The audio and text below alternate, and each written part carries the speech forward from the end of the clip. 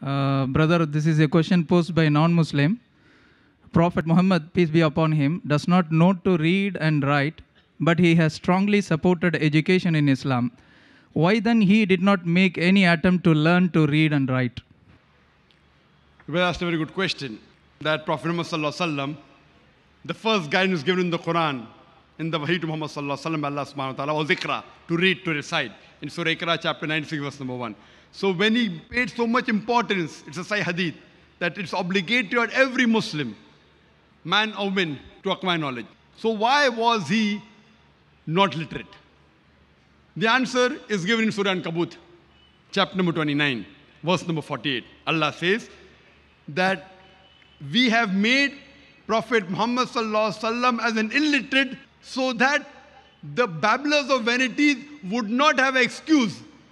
You know, people would have had an excuse that this Quran is written by Prophet Muhammad, peace be upon him. So Allah subhanahu wa ta'ala purposely made the last and final messenger illiterate so that people would not accuse that this book, the Quran, has been written by the last and final prophet. But even though he was illiterate, he was very educated. Illiterate means he could not read and write. But his intelligence was par excellence. Education was excellent. Illiterate though, he was a master. Michael H. Hart, Lamartine, all these great scholars and the historians, they praise Prophet Muhammad as the best statesman in human history, the best leader in human history. Thomas Carlyle, in his book, Heroes and Hero Worship, he calls him the best leader in human history. Michael H. Hart calls him the most influential person, though illiterate. So that is the divine wisdom of Allah subhanahu wa ta'ala.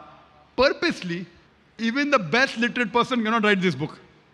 But Allah subhanahu wa ta'ala says in Quran, in Surah An-Kabut, chapter number 29, verse 48, that He made the last and final messenger an illiterate so that the people would not accuse that he is the person who wrote the Quran. Though it is a point not even big enough to hang a fly.